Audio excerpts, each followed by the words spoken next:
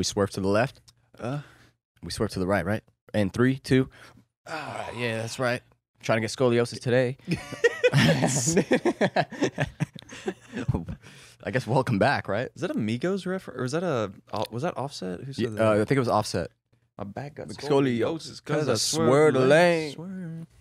That's how you drive. Dude, if your steering wheel's down here, just get that shit checked. No, bro, some cars are like that, though. Really? Yeah, like buses.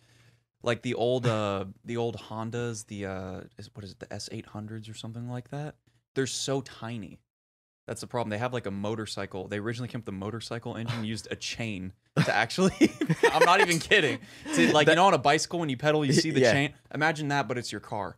My God, dude, call that and so innovation. It's so tiny, like for modern Americans. Like, so when we sit in it, it's like this when we drive. Whoa. Yeah. Same. So the seat is not adjustable? Oh God, no. Oh my God. God, no. Yeah, no. Dude, we're talking about a car from like the dude late 50s, early 60s. Yeah. We have different selling points now. Oh, yeah. Could you imagine selling a car without a cup holder? Yeah. Or how about this? Whoa. How about this? When the you go value goes down, dude. Yeah. Sorry about that, everybody. But when you go back in history, like this is why I love channels like. Do you know Donut Media by chance? So they're a car channel. They make great content. You should definitely go check them out. That's a donut, like, you know, yeah, food, donut media, and they have a series like one of their first series called Up to Speed. Dude, it's so great. Like they just talk about a car or like a specific manufacturing part of a car. So for example, they did like an Up to Speed on Mercedes, and then they did one, I believe, on like Kawasaki for motorcycles. And they have one for like every major car company, like every important car. You know, they got all the shit. They're great. So they did one on F-150s, right? And they were talking about when they first came out, it was like the F-100. Yeah. They were like, yeah, they started to modernize because they added armrests. Right? Whoa. Exactly. Yeah. Whoa, like, this changes everything. We live in a different time, dude. If we don't have Apple CarPlay, all bets are off. Yeah. We're like, dude, I feel like cars used to be this little bubble thing, and then they would literally mount couches to it. And no, seriously. That was pretty much it. Or it's like you go back to, we've talked about it a couple times on the show, but the Model T, it was a wood frame. Could you imagine using wood on a car today that's on the exterior, or better yet, a structural component of the vehicle itself? Oh my God, dude. Right? It's like pre-sanding, dude. Or, no. Pre-buffing. No, they were still buffing. They still had they still painted the cars and stuff like that on the outside. Yeah, but but it's like they had wood rims. That is so funny. And now it's like, if it doesn't have a 4-star crash test safety rating, Apple CarPlay, preferably heated seats. Those can be an option for some cars. Yeah. What else? I think now it's just like more than one cup holder. If you don't have a backup camera on your car in the U.S., it's illegal. Exactly. Because I started thinking about it actually last time, and I'm like, there's a lot of cars out there, right, where they don't have the blind spot sensor. A lot of cars have them now, but there's still a lot of cars where it makes sense to have them, but they just don't. Are you talking about new cars? New cars, yeah. No, new cars, they have to have a backup camera. Do you mean the sensor? I'm talking about the side mirror sensors for the blind spots. Oh. You know what I'm talking about? Okay, yes. The beep, beep, beep. Yeah. I will say, sometimes they do not work, man. And I think it's because probably the car's too dirty or something like that. Like, maybe I should just stop being such a lazy piece of shit. And just actually check your blind spot. Or, like, you know, actually wash my car every once in a while. Like, watch your blind spot. No, the thing, I look in my blind spot. Like, if I turn into a lane, I will always look in the mirror. Yeah. Because that's like that's definitive, right? It's there. You can adjust your head a couple different angles to really make sure no one's there. Yeah. And then you merge over, right? There's a couple times where it's like, you need to just double check. Yeah. Quick look, good to go. It's like when everyone's going 90 and then there's trucks around you. You're like, yeah, I'm not gonna trust this sensor right now. But what I think is very humorous is the people that drive with like extra caution. So they check their blind spot like this. Signal.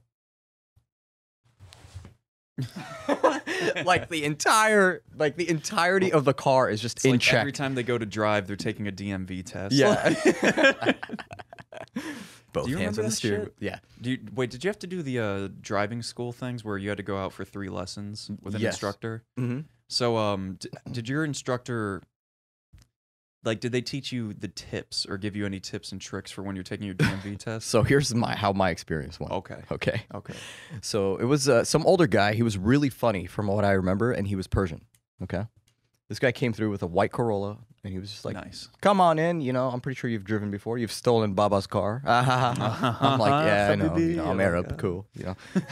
But yeah, I get in the car, and then he's like, "Okay, we're gonna make this short, and we're gonna finish this in one day." And I'm like, "And I will just write you off for the rest of it. Like, we'll just finish it." I'm like, "Okay." He's like, "So I'm just gonna walk you through what the DMV asks for." So true. And I'm like, "Right on. Yeah, I don't want to waste time. I'm trying to drive tomorrow." So the guy's like, "Okay, both hands on the wheel." And he's like, "They really, really, really check, especially blind spots." He's like, "Make it very exaggerated." It's ridiculous. Yeah. That's what my teacher told me. She's like, do it to the point where it's actually almost unsafe Yeah. because you're not looking in front of you for so long. Mm-hmm. You're going to be focused on every move. Just, you know, act jittery. And I was like, "What?"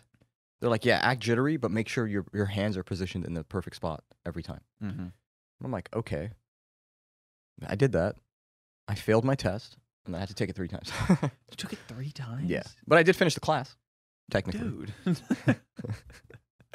Yeah, I took it 3 times, mainly because of, like, usually the ending of the driving test. So I'll do good throughout, Mm-hmm. and then the ending, they'll just, like, prop something. Like, I remember my second test was stupid because she was like, "All right, we are," "Oh, no, you missed the school bus." I was like, "What school bus?"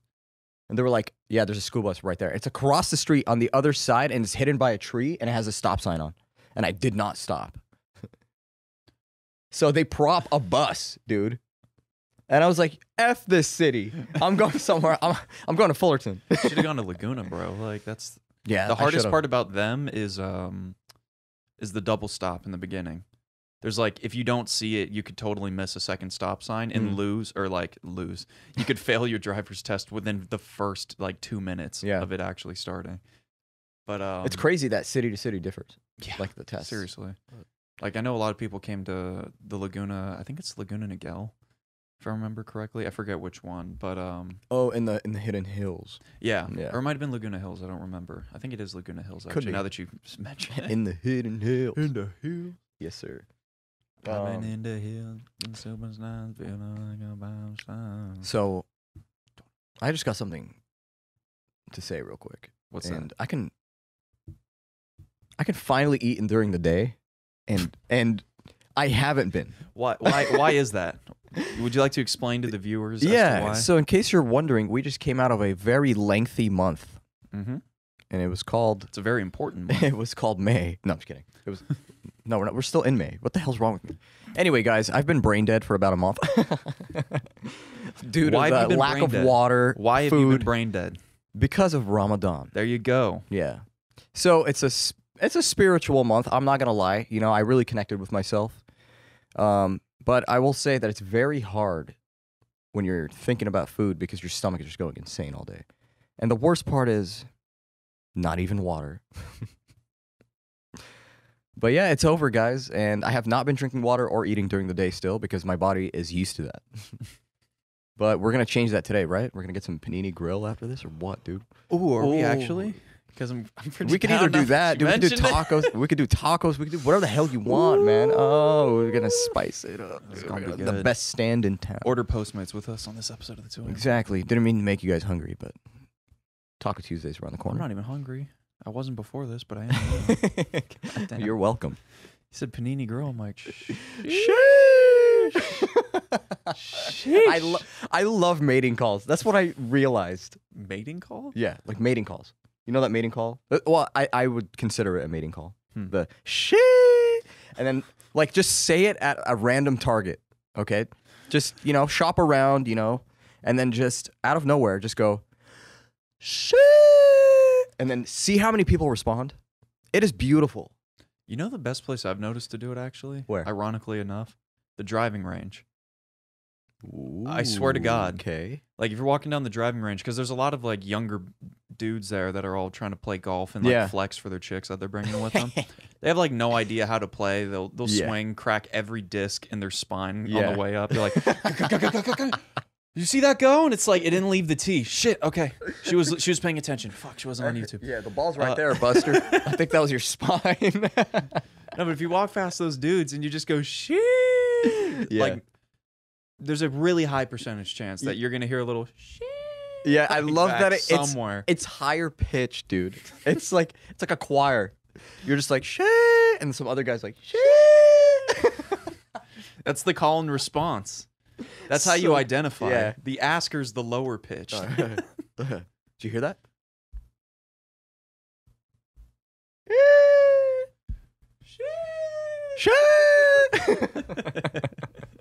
Good stuff. No, dude, you know what? It's time to stop. It's time. It is time. It's time. I agree. I'm really sick pissed of it off right now. It's disgraceful, and it's driving me insane because I don't need to wait in line this long for certain people. All right? So I was in line. I hear you. At a lovely establishment, ordering some coffee. A local chain, which I actually don't know. It might be nationwide. I'm not entirely sure, but I'll call it a local chain. And I just went in for an iced coffee, right? Yeah. And there's two gentlemen in line in front of me, no problem, right? Yeah. Why would it be? Here's why. I'm waiting for it. So the dude who's ordering, right? Yes. Is with the girl at the register. She's being very nice, very accommodating, answering all of his questions. And here's what has to stop. The questions. All right? I get it if you walk into a restaurant, you know, like that has an extensive menu. For example, Cheesecake Factory.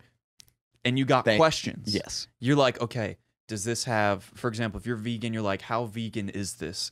Right? Because some vegan people just want to make sure. They're like, I'm sorry, I can't have any kind of sugar. That's part of my vegan diet. So they got to make sure. Yeah. This guy wasn't vegan. He just genuinely wanted to know, from what it sounded like, every last detail about everything on the menu.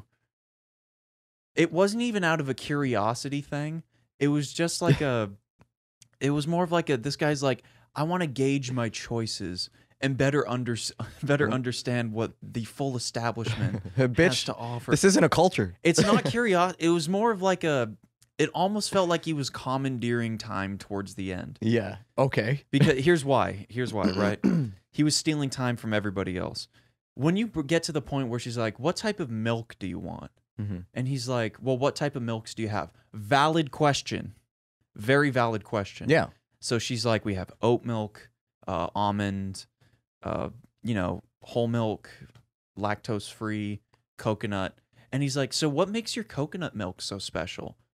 That needs to stop. Yeah, dude. It's coconut milk. Move on. What the hell? Move on. Yeah. Because not only did he ask about the coconut milk, he had to ask about the almond milk, and he needed to ask about the region where the coffee was grown, and he needed to know exactly how the coffee was processed, because his name was Sacramento, and he needs to know every last detail about where his coffee is sourced from and is handled, and needs to make sure that it's eco-friendly and green. Yeah. It's, dude. Why don't you just ask if it's from Banff and just call it a day, dude? Dude. Don't ask about... You did this whole loop to find out one... You're trying to ask one question. Better yet, you could have read about it online. Yeah. And not wasted time. Or maybe this chick's not into you. Dude, I'm and not just even... call it a day. Like, okay, I get it. If people are like, if you were in line for 5 minutes, that's ridiculous. And I'd be on your side, right? 5 minutes is not that long of a period of time. But it wasn't 5 minutes. It was 20. What? I checked my watch 3 times. It was 20 minutes went by. And the dude in front of me, like, he was getting restless as shit. He was like, really? Like, he just said it out loud. That's inconsideration, dude. Yeah, he's just being a others dick. around you. You know how this place is operating right now. Okay? You're not getting served. I mean, what do you expect from a guy who's named Sacramento? What a sack of Romano, dude. Hi, my name's Santa Barbara. Yeah, dude. My name's Rodeo. My name. Oh no. My parents named me Bel Air, and yeah, that's one word. That's my Yeah. full first name. Okay, Belair. Please, Dude, it's time to like, stop. It's time to stop. Yeah, for Because what that really is a practice of, and you already said it, is selfishness. real. That's just like everything's about me now. Yeah. I'm not taking anybody else's time or what else they got going on into consideration. That was the word you said. Yeah. So there's a difference between point of sale and your personal server. Exactly. Okay. You're not getting your own table right now. There's a line of 16 people behind you. Coffee should not take more than 2 minutes to order. Get the hell out of here. Dude. Okay? It has not changed. Okay? I don't care if it's that cat shit coffee. But it was good. It was actually pretty good. Yeah, coffee. yeah, it's good. But at the end of the day, coffee's going to taste like coffee. There's just better coffee. Seriously. Relax, okay? Either ask about the milk because you have an allergy or shut the hell up. Dude. Here's the thing. If you enjoy various types of milk, right? And you're like, "Oh, I know that I like almond with certain things and soy with others." What you do is when you go to a new coffee place, you ask, "Oh, do you have oat milk by chance?" You don't ask about every type of every type of milk, where all of the milks are from, how each of them was produced. Because that girl doesn't even have all the answers to these questions. Yeah, and then it's going to lead to more BS answers. Yeah, it sounded like she was kind of just guessing. Yeah. on half of Oh my god. Is it gluten free or like gluten free? Is your oat milk gluten free? I don't know. Are oats gluten free? Yeah. Does the oat milk have any pulp? What are you saying, dude? Pulpy oat milk. Okay, I like first of all, reduced pulp for my oat. all right, first of all, ew. Second of all, there's people behind you. Why do I feel like that would just be the equivalent of getting like a cup of milk, pouring a little bit of oats in it, or grinding up the oats first, putting them in there, put that shit in the microwave, or boil it into a pot, and that's it. Yeah. There's your oat milk. Or just call it fucking inflated cereal, I guess. Just saggy, soggy cereal. Soggy saggy. Oh. You got your soggy saggy cereal. Wow. It's the soggy saggy cereal. The Kawasaki. Saggy cereal. 150 cc. Oh man. So I heard you have a story for me today. What's going on? Oh, that was the story, man. Yeah. That was the story? Yeah. Oh, I was so heated. I didn't. So sick of these inconsiderate coffee drinkers. Yeah. Not worrying about other people's time. Dude, okay. It's coffee. Drink it and move on. Know what you want. Know what you like to drink. Is it the whole point of drinking coffee? Is it to move on? Much to ask. Don't talk to me before my coffee. What happened to this that? dude is in his mid-30s. You know what the fuck you like to drink by then? Like, if you're still discovering your drink preferences. Indecisiveness, dude. I'm 22. I know I like a black iced coffee. Yeah. Can we just, dude, really? Okay, I got something for you. How about this, huh? Okay, so I actually came across this the other day. It was a thought that I had, and guess when I had that thought? At 2 a.m. Exactly, and that's why we're the 2 a.m. podcast. But without those thoughts, I have no life, man. Anyway, I was talking to this person, and I was trying to sell them on a product. I wasn't actually selling the product, like per se, like physically. Mm-hmm. But they were asking me for advice and like what my opinion is on a certain specs for a computer. Okay. I do not know this person well enough, but halfway through the conversation, yeah, I'm so sorry. I have severe sinuses and it's pissing me off. Sinusitism. Sinusitism. Yeah. Tinnitus. Tinnitus. Yeah. So halfway through the conversation, I'm trying to genuinely help this person, and I'm like, this is what I would get. You know, I was looking for i7s and beyond, whatever, blah blah blah blah, certain specs. And halfway through, I'm like, why am I helping this person, dude? It seems like they're not appreciating what I'm telling them, and they come off as coming out very rude, almost like their responses. They'd be like, "Oh yeah, I know that, but Like, and I'm like, okay, then why are you asking me for help? Because if you ask for help, I'm gonna provide answers in a simple manner, right? So that you would able to understand it. No, I get what you're talking about, and I'm And gonna it's- be rude, and I don't really care. See, that's where I come in, and I'm like, I don't care, because you're the one coming here, okay? But do you see what I mean? Which brings me to a note that I had noted. The I thought notable about note. yeah, the notable note. I actually sat in bed and I thought about that situation again, and I was like, okay, how was I helping this? How was this person just like being, I don't know, let's call it vulnerable in a sense, to a field that he doesn't know about, and then is asking me these questions, and I am giving him like simple answers for him to decide on what product to buy, and then when I respond to him, it seems condescending or very rude, even though I'm like, what the hell? I'm just trying to help, or I didn't come to help you. You asked for help and I'm giving it to you. I have a theory, but I'll get to it after your story. I noted this tone. Turns out he was not rude. It's just the way he spoke. And his tone communicated something completely wrong to me. Even though the words that were coming out of his mouth were not necessarily rude, it came off as rude. And tone was just like, that has to be it. And I was going to ask, I'm like, should we give him, a little bit of the benefit of the doubt because COVID, we've been inside, we're starting to open up. If you've been fully vaccinated, according to Gavin Newsom, you're allowed to take that mask off. Mm-hmm. And in most circumstances, not all, because he wants to be a little safe. But so people are getting out there, they're starting to, refamiliarize themselves with the outside world again more frequently. What was it like 2 years ago? Yeah, but at the same time, I was going to say, should we give him that benefit of the doubt? But before COVID, people were still dicks. Yeah. So why does it matter? Like, why should we give them that benefit of the doubt? Yeah. Well, in general, I think it's nice to give people the benefit of the doubt because we really, really, really, truly don't know what's happening in their personal life. Mm-hmm. What we see is what we get right now. I meant that specific COVID bailout. Yeah. I mean, I wouldn't. I mean, not for COVID. Maybe give them benefit of the doubt for something else. Exactly. That's what I'm trying to say. Yeah. But come on, we've all been inside, man. I had the theory of, and the only reason I have this theory is because I'm part of it, unfortunately, but I feel like some people just don't know how to ask questions correctly, right? Like, for example, if I have a question for a teacher at school, right, like I'll never know how to answer it how to ask it other than just saying, oh, how do I get the answer? Which is never the question you're supposed to ask the teacher, right? You have to ask them some conceptual questions, and then you break it down, and you sit there as they spout off the knowledge to you, and you sit through about, 5 to 10 minutes of whatever. Yeah. And then you finally get to the nugget of information that you want, right? Mm-hmm.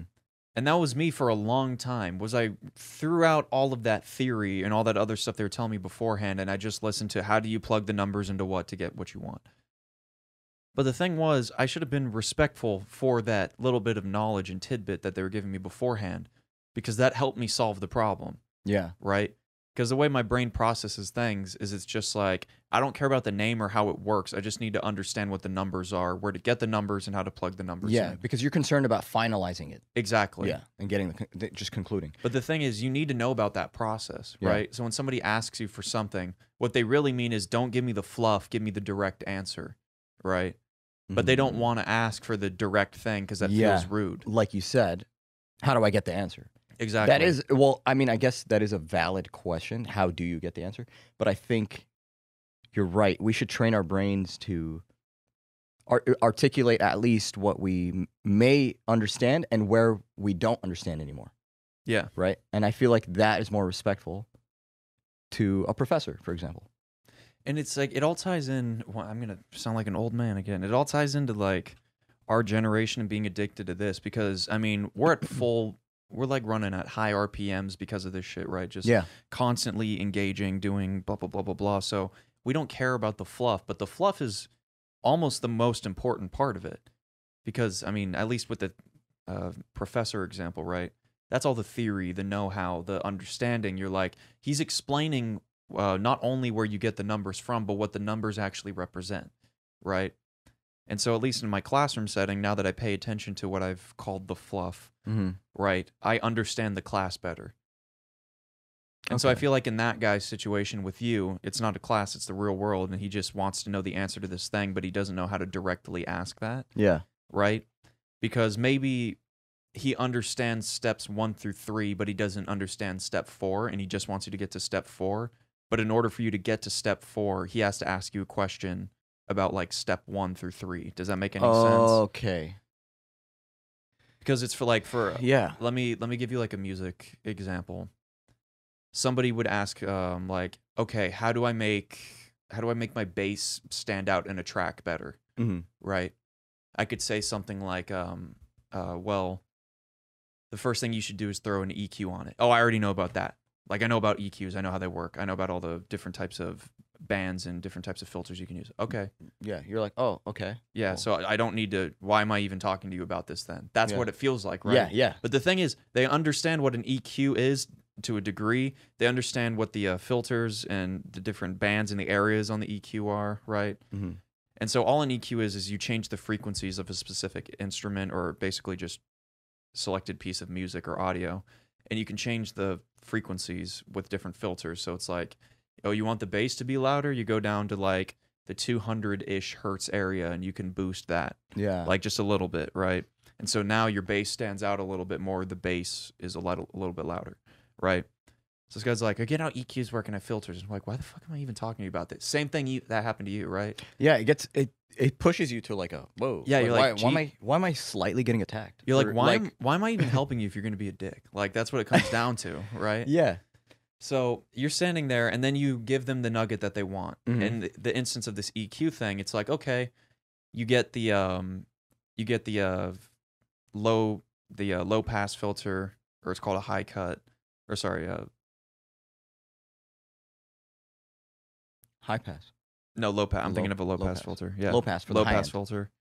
And then what you do is you drop that somewhere in like the 10 to 15 hertz range. That gets rid of a lot of those unnecessary, like very, very low end frequencies that can mess up like iPhone speakers and some car speakers and stuff like that. And then you boost the bass just a little bit. You know, you'll hear it and it'll sound better. And then maybe you want to use what's called a high shelf attenuation, which means you're not completely getting rid of the high end. You're just lowering it. And so you do that, and then that leaves room for like other instruments to come through a little bit more clearly in your mix. And then what you should do is throw a utility on it. I know what a utility is. I know how it works. Okay. Did you know you should put that on your track and put your bass into mono? Because it reads better or it plays better on instruments when you do that? No, I didn't. That's really interesting. Same thing, right? So he didn't understand. Like, he knows about utility. He knows about the EQ. But it's that last step that he doesn't get. Yeah. I can see that. There's also another problem, I think, with like tone and just communication in general. 100%. Especially in the past couple of years. Okay? It seems to me like there's like 5, maybe 15 different languages of English at this moment. You know? There's the freaking like the whole what is it? Is it Gen Z language? Where it's just like, I think so. No cap, you capping right now, boy. Shit, you know, like what is that, man? I can understand it, but it's just like, why is that a form of communication? Like imagine just growing up and just, you know, you hit 32 one day, and you know you're with your girl's parents or whatever, and you'll be like, yeah, you know, shit, you know, like you're still that person because that's the only language you know. It's just, it's so kind of cringy. Well, here's the thing, right? If that's all you speak, right? I don't know. Like high school lingo just stuck with you till you're 48. It depends on the situation, though. Like sometimes it can crack me up. Like sometimes if the professor or like if somebody who's older like understands how to utilize it properly, and it doesn't feel cringy. Utilization. If you know how to input it into something, but it's not like your actual life, I think you need to just have like that business language in a sense so you can talk to all sorts of kinds of people, not just little cliques. Yeah. And you know what? It's also situational too, because if you're in a business meeting, and like somebody's giving a presentation on something, it's like your boy got a 60% this week. Your boy. It's like, all right, hear it. This is what we got. Check it. So this ROI it's been rising, bro. Like, no cap. That should be hitting the ceiling. You're gonna be celebrating after this like a bitch, and you're like, okay, facts, no copies. Like if you work for a Fortune 500 company and you're saying that shit, it's time to how did you make it that far? Say that again. Facts, no scanners. It's like, dude, you can create a asset report better than anybody I've ever seen. It's like this dude creates value on a level. Like, damn, we got all sorts of assets, but the ET is silent. There's no extraterrestrials. Yay, dude. I just came to find out that we are all technically living in Spain without the S. And sometimes I cry myself to sleep.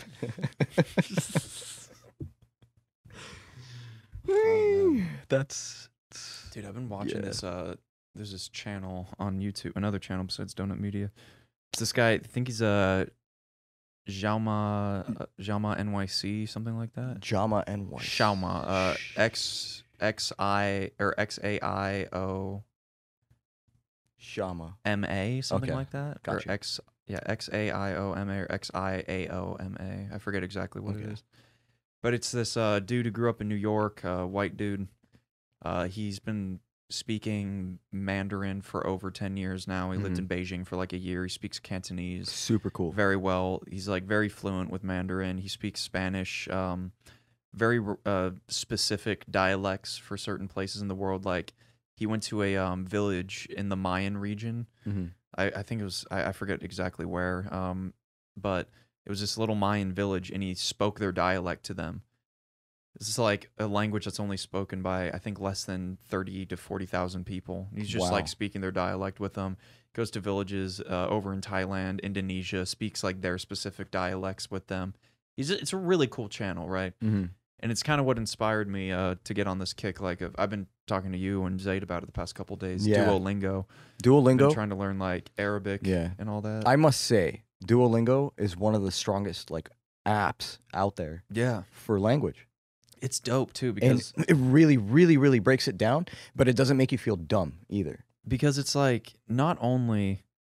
it's like you get more than just the generic stuff too. It's so many other languages. Like right now, my top course is Arabic, just because like you're around it. I have a lot of Arab friends, like, and so it just for me, aside from Spanish, and because I can already kind of speak Spanish a little bit, like Arabic would just be a really, really great plus. Yeah, it would be really cool. And then the next one on the list is Hawaiian, of all languages. Ooh. Just because, like, if I ever go back, it would be nice, like, in a little local village or, like, little surf town just to bust some shit out. Yeah, I mean, you love Hawaii. Yeah, and I love Hawaii. I love the culture. I love the history. I love all of it. Like, so that's super fun. Spanish, obviously. I tried to learn a little bit of Mandarin because of that guy, Jaume NYC. Yeah. Or Shauma. And yeah, the first lesson I took, I was like, there's no way I can do this right now, not with school. Because it was like I think it was like Jiao. It's like Jiao and Jiao are like two different words. Oh my. It's like it's like the Iao and Ao like represent two different things, which is kind of similar with Arabic, but the differences in Mandarin were even slighter. Like even I guess lesser than Arabic. So it was shocking. But yeah, they got like a whole bunch of really cool languages on here. You can learn Czech, Greek, Turkish, Japanese, and then they have like a whole bunch of fun languages like Klingon, High Valerian, Yiddish, a whole bunch of other stuff. It's super cool. That is super dope, and that's something that's looked past, in my opinion. I think one of the most attractive things about human beings is being able to speak more than 3 languages. We should. I'm adding Navajo to the list, just because that's dope. Yeah, Navajo, or should I do Navajo, or should we do an entire podcast in Swahili? That'll be like a 2-minute podcast. Answer me this though. Riddle me this. Riddle me this, man. So on a scale 1 to 10, how challenging was like Duolingo? Like, did it surprise you? Do you mean Arabic or Duolingo? Like, Duolingo in general, because the reason why I say this is because I've used other methods of learning the language, and it's not deep enough for it to be considered learning a language. Like, it's just so basic to where because most languages it does not teach you the letters. It does not teach it. Basically shows you how to learn it in your own language, which is English. Yeah. Which is a very wrong approach, in my opinion. So I'll say this. They do try to teach you Arabic through English perspectives, but what I enjoy about it more is that there's a heavier emphasis on trying to understand it as Arabic and not as Arabic through English, if that makes any sense. Even though they teach it Arabic through English, they want you to understand it as Arabic. Yeah. And let me explain what I mean by that. So what you're talking about beforehand, where they just teach you, like, it's a translation course, right? Yeah. Those are for learning shit like, hi, how are you? Where's the restroom? How much does this cost? Like, that's what usually courses like that are focused on, right? And that's numbers and just like human necessities. Yes, and I've been doing that the majority of my life with Spanish, right? Which is why Spanish was so hard for me to learn, because I just looked at it as essentially, here's how I summarize it, as the algorithm was wrong. Because what I do is I start at English, I translate it to Spanish, and then I translate it back to English. Yeah, but right? So there's you're three supposed steps to do the opposite, right? Is that what you're saying? There's 3 steps involved in that. Okay. So what I did is I had to just turn off my English brain, right? And so I'm like, okay, now this is only Spanish. I'm not viewing this as like what does that word mean in English? And then I like think about it, translate it, and then translate it back, right? It's just, we're in Spanish, and then you leave it at Spanish. Like, you attribute words. It's almost like going back to being a baby. Yeah. Like, that's like how I have to think about it, right? You hear someone say it. So my method, for example, if I'm learning a new language where I'm like, this is completely new, like Italian. Okay. It is fairly similar to Spanish because it's a Latin language, right? But I know that I have an Arabic background and an English background. So I'm going to utilize those, but not yet. Yes. So essentially what I do is, since we have technology now, you could literally click on the word and it'll tell you, like, it'll say it in that language, right? And what you do is you let that marinate. Think about it truly, okay? Because it was other human beings that made this language. Therefore, it has its own tone, has its own, it has its own, like, unique sound. You can actually maybe get very close enough, like, close to what your perception of the definition is, how you perceive it. And then once you marinate, you'd be like, I think it means, like, this specific sentence, I think means David ate the apple. So you go, okay, let's see if it is. And then you go to the actual thing, and then you see that you're off, but you got one word correct. And you're like, why, though? For some reason, that word sounded like this word. And then you break it down with a simple Google search. You can immediately tell that this is derived from this language. And it essentially, you could see, like, how this word transitioned into becoming this. It's true. So everything, you can hear it, dude. You can hear, like, the resonance or the tone of it. It's just, it becomes very clear because you have a background of maybe 2 languages that it links with something else. But then you translate it into English and you go, that makes sense.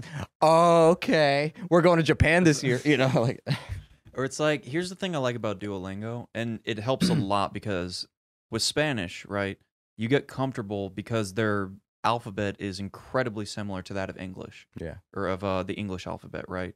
The only difference is, I think they only have a few. It's like they have a regular N and then the N with the accent, or the N con acento, which is ñe. And then they have, I can't roll my R, so I actually can't even pronounce the letter, but it's there like, R or whatever it is, right? It's the double R, right? So when you say there's perro, like P-E-R-O, and then there's like perro, which is the which is like stands for dog. Oh, okay. It's like perro, P-E-R-O, I think stands for like butt, like not butt. That'd be Yeah. like culo is Yeah, the yeah. street word for it, but like culla. But pero is like I went to the store, but Yeah. I needed to go somewhere else afterwards. Like you'd say pero. Oh, so that's why like when we hear pero like but like Yeah. yeah. Okay. Okay, makes sense. Pero similar. Pero es similar. Or sorry. Pero no es similar de culo. But is not similar to butt. But yeah, you're pretty good at like you're just good at studying, dude. You're really good because you apply the effort in your own way. You find your way to do it, and then you just dive in. That's the thing about studying, man. It literally took me like 20-ish to 21 years to figure out how to make a formula or at least understand how my brain works with studying. Because for different subjects, it works differently. Mm. And that's the annoying thing. Is I wish it would all just be one formula. I could just read shit, Mhm. look at flashcards, and then move on. But no, it's like for certain things, I just like for example, with Duolingo, right? I wanted to come back to this. Since it's a different alphabet, I've had the luxury of being able to like have that. I guess you could consider it a word association, right? Mm-hmm. And so now I'm memorizing instead of what the letter would be in English. I'm memorizing what the sound is in Arabic. Mm. And so when I see that symbol, I don't think of it as ABC. I just think of it as D yes or Z. yes. Yeah, gotcha. And it's now they're adding all of those. They're not called accent marks. I think I don't know what they would be called in Arabic, but or it's like you know how the when little not annotations, freaking it's like one of the examples I have is a jed, which is the J. It looks like a little J kind of thing, but then there's a little line above the dot, and then there's the D after it. The line. Okay, so that little line signifies yeah. that it's just a short A, or it's one A after that J, and then you know the D afterwards is fine. But if it was that little like J figure, then there's the straight line, which stands for the double A, which is Jad, not Jed. Yeah. Jad. So Like, there's that's a a totally different thing. You're gonna see when you read Arabic, you already noticed that. So there's gonna be like we'll call them accent marks. I don't know what they're called. Yeah, I don't know. I forgot what they're called, but there's gonna be accent marks. Some of them are on top, some of them are on the bottom, right? And they're very particular because they fall on top of a certain letter usually. And those are symbols for how to pronounce this word. Yeah. Because a lot of the words, like you said, in multiple languages, it's going to be the same word. It's kind of like Mandarin, where it's just like you're literally changing one thing about the word. But it's essentially the same word if you were to just read it without the accent marks. What I also like about it is it's kind of similar to German in that regard, because like the way the German language works is phonetically, like how you're supposed to spell stuff out is kind of how they say stuff, or how they say stuff, you know, phonetically is how it's written out, right? So if they have the double O's and then like the upside down U or whatever on top of words, like that's a signifier as to how to say the word properly. Yeah. Which applies similarly to Arabic, right? Like one of my favorite things about Arabic right now is I love that you're so hyped. Is W and Y. Like the letters W and Y crack me up just because of their application. Yeah. Because for certain words, right? Like they wouldn't end with two U's at the end of it, right? So what would two U's literally be? An S. No, you're doubling up a U. It's a W. So like if you know what I'm talking about? It's a little symbol. It looks like an upside down 6 or like a 9 almost, but it's more curved. I have to see it. They all look like they all have. Well, I know when they all have. I'm like, no. Imagine you know like a 9 like this, but it's more curved off to the side, almost like a G. Like a W. Wow. Yeah, that's what I'm saying. Okay, yeah, got me saying wow. That'd be like what would a good example of that be? Like what? Like ja or something like that. We'll go back to that J with the I or with the apostrophe thing. By the way, it's pronounced Jeem. That's how you Jeem. Jeem. Oh right. To be fair, I'm gonna go to the Jeem after this. One of my favorites is douche. Douche. It's the D. Oh the U symbol and then the J one. Yeah. Douche. Douche. Douche coin. Such a douche. You douche. You douche. But yeah, the accents, they're super cool because especially if you're like reading Arabic books or whatever it is, The top ones are how do you even explain it? I don't know. Arabic is such a weird language. I don't even know how to explain it. It's like the top ones are modifiers of, like, for example, if I said dog, right? D-O-G, right? And I put an extension, or not an extension, a little bar, like a little slanted bar on the G, it would be dog. Dog. So that ending of the word, that means it's going up. Now I could put it on the bottom and it will change it. It would just be doggy. So you're I don't know. No, because that, at least if you were to like translate it to or compare it to English, right? Yeah. When you add that slant above, what that's a symbol, well, what that's a signifier of is, you're right, it's the ah sound at the end, right? It's going up, which is yeah, and it's like just think of high and low, like, exactly like that. That's literally how they thought of it too, because they're like doga or whatever it would be, right? That's what the a is. Yeah, go up. Like when you finish this word, add the a, like the up at the end of it, right? So like for those words I've been learning with the let's just go back to the J example, right? That short a at the end, that's the j. And it's short. Like you don't need to make it long. That's what the double ones are for. So if that straight line was there following the J, that'd be ja. Yeah. But it's just ja. Yeah. Like ja. It's super sick. But like basically any word, they could be like cat, for example. Okay. I can add 3 different little slants, and then they're 3 different words at this point. Even though they all sound the same, it's just the extensions and how quick you say certain letters makes it the meaning. Also, the definition. I imagine writing that language without like a feather and like a quill and inkwell. Yeah, and would be. I feel like that'd be so difficult. Like, how do you get all of those specificities with a pencil? That's just like a little flat line. Like, it's a beautiful language, dude. It's like, also, it's written, at least from the Western perspective, it's written backwards. And I gotta say, you actually can pick it up kind of quick. Like with Duolingo, this is a whole ad for Duolingo. Sponsor us, please.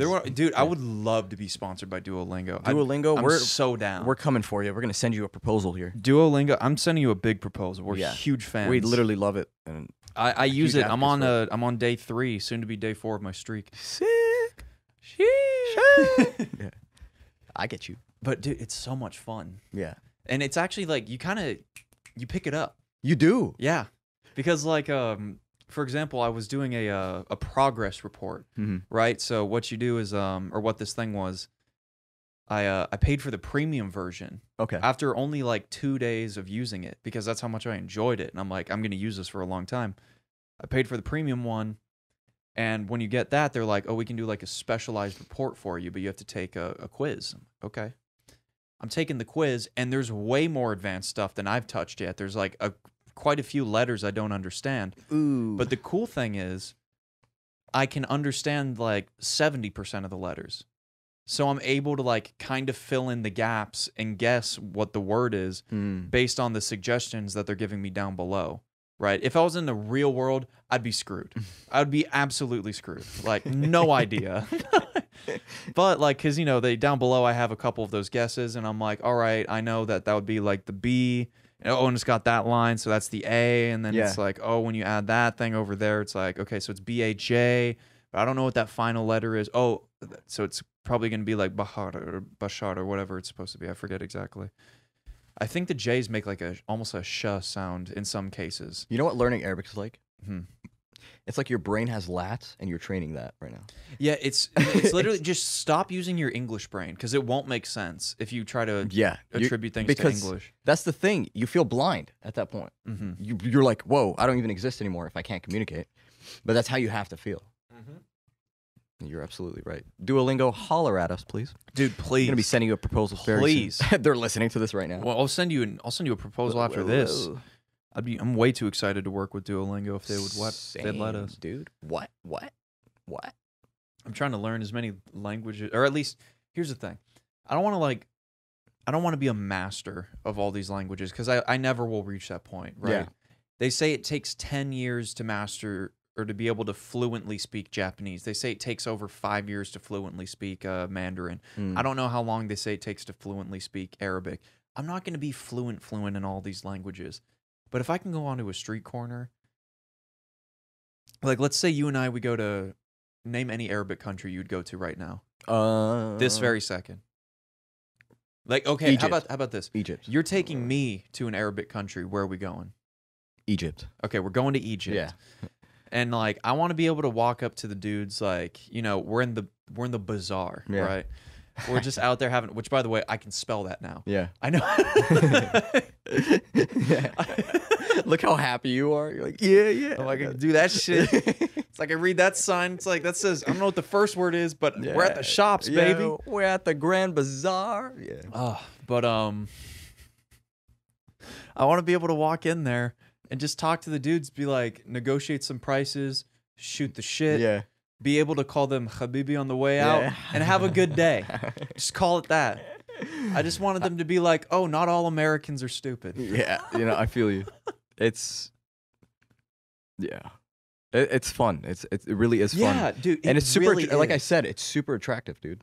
And like when you watch those videos of the Xiaoma and NYC guy, like the look on people's faces when he starts speaking their language and they're having great communications, they're like, this is so beautiful that we can talk back and forth.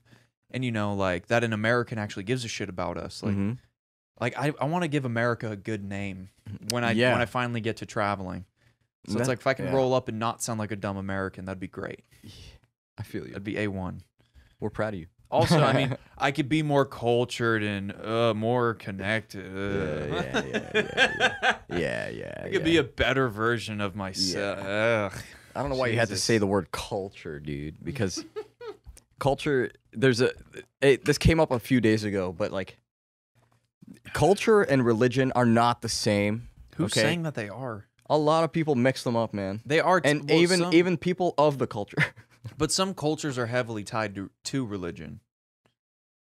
Like, for example, you could argue that American culture is actually pretty heavily tied to Christianity. I mean, look at our money. It says, in God we trust. Yeah. Yeah, but it does spark, I don't know, it just starts becoming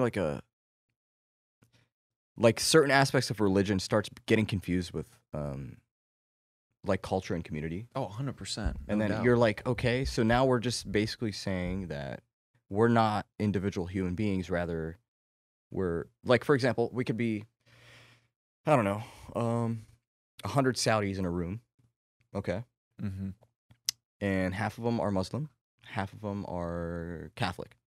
Let's just say that. I don't know. Really? Yeah, let's just put that out there as an example, okay? Is Catholicism actually that prevalent in Saudi? No. I'm just saying, no, this is just a hypothetical example. Okay. I'm just saying, like, it's a strong culture, obviously. Yeah. Okay? And within that culture, there's going to be a lot of religious things happening, too.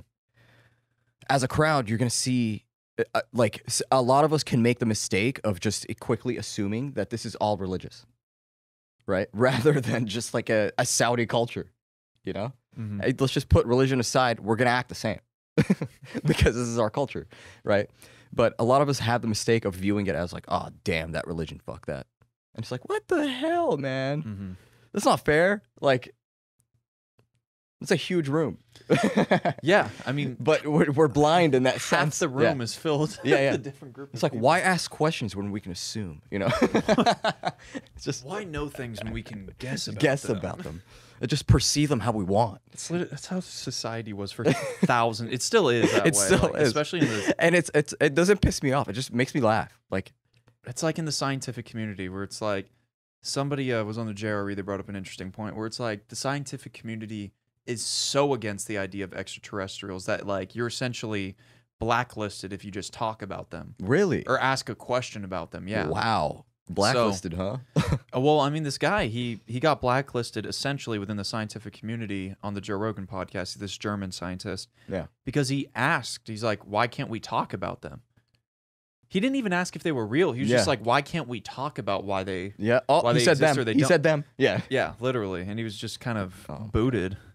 It was the most ridiculous thing on the planet. That is pretty ridiculous. But he asked, I mean, it's a good point because he's like, I'm a scientist. And as a scientist, what I'm supposed to do, or what I'm told my job is to better understand the universe and the things that occupy it. Mm-hmm. So why is it that we just outright reject a potential of life existing off of the planet? Like, why is it that the science community is so outright against that? And he's like, I feel like we should at least be allowed to ask the question. You know, you don't have to participate, but you should be able to ask. Yeah. Right? And so this isn't like an aliens talk. My point is that's been happening for hundreds, thousands, if not all of human history, of where we're just like, yeah, we could figure out the truth, but nah. Just leave it at womp womp. I just picture that freaking podcast was just like that Dr. Evil button. Just send them off to hell. Why can't we talk about them? These are some funny ass movies, man. It's very interesting. Whatever happened to Mike Myers? Canada happened. I don't know. I think he was just like, I'm tired of being in the Or looked at limelight. Yeah. I think he was just like, I'm good. I'll Yeah. chill. What happened to Channing Tatum too? That's a great question. Right? What did ever happen to Channing? I realized that this morning. I'm like, I'm gonna Google that. Channing Tatum just disappeared. What happened to Channing Tatum? Huh. I don't know. I don't know. Maybe he's getting hate for something, or he got canceled, low key. What was his last movie? Let's 22 Jump Street, maybe. No, he did stuff after 22 Jump Street. He was in that Kingsman. He was in Kingsman? Yeah, he was in the second one that came out. Oh, what? I did not know that. He played one of the American dudes in the second Kingsman. Girl, lock them doors and turn them lights down low. Put some music on. No, he's been doing stuff. That's weird, though. There has to be a word for that effect. So he did that. Was it a Pixar movie? Where you think people just went and disappeared. No, but really, it's just unheard of. Like, they're not really the front of the... Bro, he did the Lego... I didn't even know the Lego Movie 2 was a thing, but apparently it came out in 2019. Oh, guess we're going to have to watch that. Yeah, they had Smallfoot. He did Lego Movie 2. He did also a movie called Dog, D-O-G. D-O-G, boy. I don't think it's come out yet. But yeah. Yeah, he's been doing well, glad to know that he's doing shit. Okay. Yeah. He's just not the head or face of anything right now. You know what? And I was having a similar thought, but with a different celebrity. What happened to Jennifer Lawrence? Oh yeah. Right? Like after X-Men, what happened? Well, was X-Men her last thing that she did? Well, it was probably the second Hunger Games or something, but no. Well, I mean, which one? You mean part 2 for the third movie? Yeah. Yeah. What is she doing? Like, I feel like she's just dropped off just the face of the planet. Yeah, I thought American Hustle came out in 2013. Silver Linings Playbook came out in 2012. Wow. Jesus. It's been a long... Oh, she's been doing stuff. Okay. So she is active then. Yeah. She hasn't been doing like anything like super duper big though, I think. Oh no, Red Sparrow. I don't believe that did as well as I thought. But no, she was in Dark Phoenix, X-Men. Oh. That was the last thing she did that was, in theaters. And then she's working on something. It's in post-production right now called Red White Water. She's doing another thing called Don't Look Up, another thing called Mob Girl, and another thing called Bad Blood. Nice. So she's busy. Yeah. She's got shit going on. Well, I feel like there has to be a word. You know how like there's the Mandela effect, where it describes a very particular like effect. Yeah. This is another kind of effect where, no, seriously, people that were once like on the very front of the train are just now nowhere to be found or just completely forgotten, even though they are active. But isn't that crazy though? Like it hasn't even been that long. It hasn't. The last movie she did where she played a significant role was Dark Phoenix. That was 3 years ago. I think that has to do with attention span. And dude, we all relays guys, back guys. To this is not a joke. This is not a joke. This is not a joke. But we are all test dummies. All right. Oh, for sure. We're all under control by media. No. All we are is we are told what to follow and what not to follow. No, we shape society more than people think because We shape society because companies come out with stuff like this, and we buy it so much that other companies are like, hey, maybe we should be making stuff like that. And then, that's how we shape the world, is literally through our consumerism. You're 100% correct, and I will tell you how. Okay? I used to have a sales job, and I remember this couple walking in one day, and they asked me, hey, so I'm just curious, that phone has really good specs. Why is it $350? And I was like, yeah, it feels great to own a phone for $350, right? They're like, yeah, that's awfully cheap. And I was just like, hate to break it to you, but that actually is not cheap. You, sir, are just fucking used to what Apple tells you. It's so true. So when they sell you a phone for $1,600, you now think that that is just a reasonable price, and that is around the range of prices that you should be looking. But at the same time, you can plug this into a mount, and it can be your computer. It really can. So like that's why I get why Apple and Samsung, they charge high prices for phones, because their capabilities now. Yeah, but so ridiculous. Samsung is still a little bit cheaper than the iPhone. Quite a bit cheaper. Yeah. But I think I know why. So Apple has the right, and I am an Apple fan, not because of like I honestly hate how much they charge, right? Because you know what's in their hardware. Their hardware is nothing special. Okay? But I will tell you why I pay for it. Their software integration is phenomenal. It's better than anybody else out there. So imagine this. Samsung is obviously powered by Android. Android is a universal platform that offers different patches and versions for all kinds of phones, whether it's LG, Motorola, HTC, whatever it is, right? So building a software, obviously, if you can build one software for the same device over and over again, all you're doing is you're making the software better over a lengthy course, right? Android, they're making different softwares for different phones constantly. Therefore, they're not focusing on one software anymore, which is why they have very terrible software integration. That's true. That's a good point. Yeah. It's a very good point. And yeah, so I would say with phones, the iPhone is just I wouldn't say undefeated. It just works seamlessly if you keep upgrading. It's true. Just upgrade your hardware whenever they come out. You can even use your old shit. Like you can use your old shit, but I would say I found it that upgrading every 2 years is perfect. It's not necessary to upgrade every year. I would say for like a laptop, like once every 4 to 6 years, you're going to be good. Yeah. And what's greater about the laptops, unlike the phones, is that with the laptops, after 4 years, you can swap out the battery. You can swap out the RAM. If you want to, you could probably take it to somebody and they'll put a whole new processor in there for you. And it'll probably work just as good, if not better, than when you first got it. Yeah. So, like, that can last, hypothetically, an extra 2 to 5 years. Very true. Like 5, I mean, that would be having a laptop for 10 years. You're really pushing it at that point. But, like, with these, the most you can do is swap the battery. Maybe the RAM, like maybe, and you can't get more RAM. You could just get the same stick that you had in it before. Exactly. So because everything's thought of, like that's why it works seamlessly, because everything's working together perfectly. But yeah, it was a cool thought, dude. Apparently, fucking. Oh man, we should wrap up this podcast after this topic. But man, have you heard about the processor chip shortage? Yes, of course. GPUs, RAM, everything, dude. So companies like Ford and GM, they've had to slow down their production heavily for vehicles because they can't get these chips. Yeah. Tesla is getting quite a few of the chips, but they might have to slow down production soon. And allegedly, do you know what one of the biggest problems for it is? I'm going to have to say labor workers shortage. Bitcoin? Apparently. Wait, explain this. What? So a lot of these processors allegedly, right? And there's a couple reports you can read about it online. I can send you the links. You can put in the description if you want. Mining. Yep.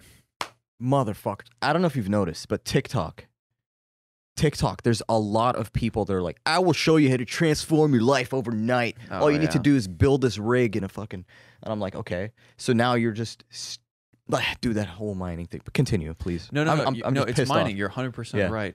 And even crazier, I don't know if you noticed this, but yesterday the Bitcoin, or just the whole market in general, dropped almost 15%, some odd. And do you know why that happened? I'm just gonna have to assume someone pulled out billions of dollars. Yes. Is that what happened? Do you know who? No. Is it a CEO of some sort of I don't company? know if Tesla pulled out their coins, but I know that Elon Musk said that they're looking for an alternative to Bitcoin because Bitcoin contributes so much of the or contributes quite a bit to the CO2 problem. And since, that's what they're trying to avoid, even though they generate a lot of it through the manufacturing of their vehicles, that's a whole different story, even though they're probably the best in terms of EV manufacturers for mitigating that. Anyways, they're like, we want a different Bitcoin, or different altcoin, excuse me. Yeah. If we're going to continue to work with this, right? So now everybody's freaking out because they want to figure out which platform Tesla's going to launch and grow, because that's how you make millions of dollars overnight, right? So when they said that they dropped Bitcoin, thousands of people, millions of people dropped Bitcoin. That's why the market took a shit. That's why all the other coins, which are they get their value partially generated through Bitcoin's value, they dropped a lot too, right? Not surprising. The crazy part is when you read into the story and you research about it, some of the lengths people are going to crypto mine. Did you know that in certain countries in the Middle East and in certain regions within the Middle East, they are losing power and having continuing rolling blackouts? And do you know what they're being attributed to? Crypto mining. The nation's wealthiest citizens are using so much power to crypto mine that they are literally taking it away from everybody else in the country just so that they can mine and generate enough crypto. They pay the government so much money that they say, all right, just cancel everybody's power for a couple hours to keep us running, right? Because they can only generate so much at certain times of the day. So they're like, all right, when we're at the lowest point, we're taking all of it. And take the money. Like, you can have it. We're going to keep mining crypto, making more. And I don't know, man. Dude, somebody in the U.S. just bought a recently closed, I think it was a coal power plant, and they started it back up again for crypto mining. It's like the craziest shit. It's like the craziest bad guy rich dude thing you've ever heard of in your life. He's like an evil... It's like polluting to make cryptocurrency. Yeah. Dude, like... I don't know, man. We gotta be... We can't be as selfish as we are present today. People are so selfish, man. Dude, if you're buying power plants to crypto mine, yeah, you're on a different level. Like, I don't know if you want to call that greed. It's greed. Well, yeah, monopolizing. It's on the way to monopoly. That's what you're trying. Like, it's all the same, like, extreme ideas. Yeah, but if any country was really smart, they could have already monopolized crypto. Which, yeah, I have my theories, but we don't need to get into them. Yeah, it's all good. But you know what you should get into? More episodes of the 2 a.m. podcast. Exactly. Thank you very much for joining us on this special episode today. You guys know where to find us. We are on YouTube. We also have a 2 a.m. Clips channel. Did you hear? It's crazy. Since when? Since forever, dude. We have all of our clips on there. We're trying to get funny, juicy, cool. Juicy. You know what I'm saying? There's a lot of depressing episodes too, so. Wow. Whatever floats your boat. No, we don't. But anyway, guys, you know where to find us. We are also on Apple Podcasts, Spotify, Anchor.fm, Libsyn. We are on every major platform you can think of at the 2 a.m. podcast. Also, please follow us at the Instagram at the 2 a.m. podcast. We also have a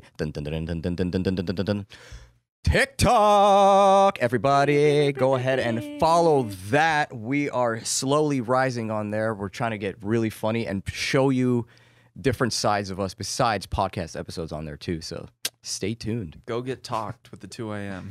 Yeah, guys. All right, go hit that like, subscribe, and turn on that bell notification button so you never miss an episode. Yeah, please. Just like, you only got to press it once, too. That's the cool thing about it. Yeah. Just one little click, like a little, it's good to go. Exactly. You're already set up. I trust them, dude. They're going to send it to all their family and friends. Sure.